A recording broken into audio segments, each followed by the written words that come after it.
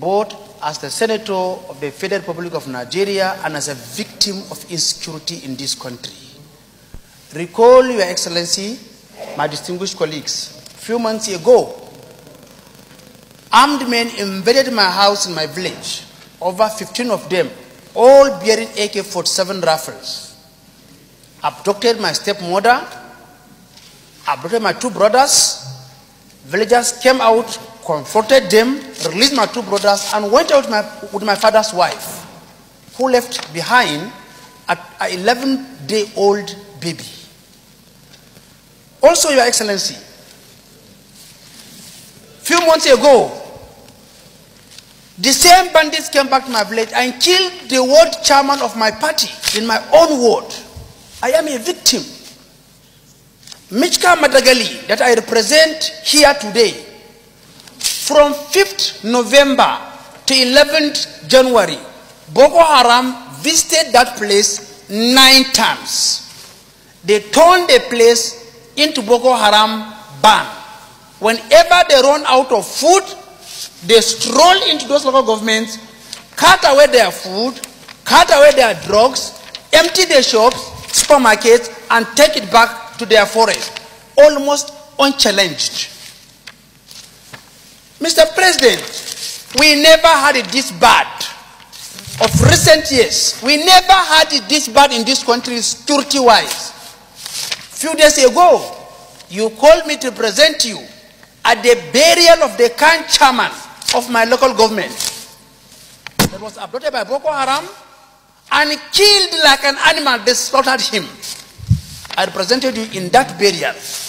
Mr. President, a lot of us have spoken here today, but let me add my voice. Going by the budget office from 2012 2019, the Nigerian military alone received over 4.5 trillion naira. This is a government budget budgeted by the National Assembly. Service-wide vote and other sorts of funding is not inclusive of these funds. So it's not all about funding. How do our military utilize this? On the 3rd of January, when Boko Haram invaded that community, when they were repaired, they camped after Kuburusha Show, a river within Michka. Security force could not go there because they told me that their vehicle has spoiled. Soldiers. Mr. President, sir, I want to plead. The service chiefs have done their best, but I think they have run out of ideas. When they came in, they came with vigor, they came with force, they came with strength, and we are seeing results. Things have deteriorated.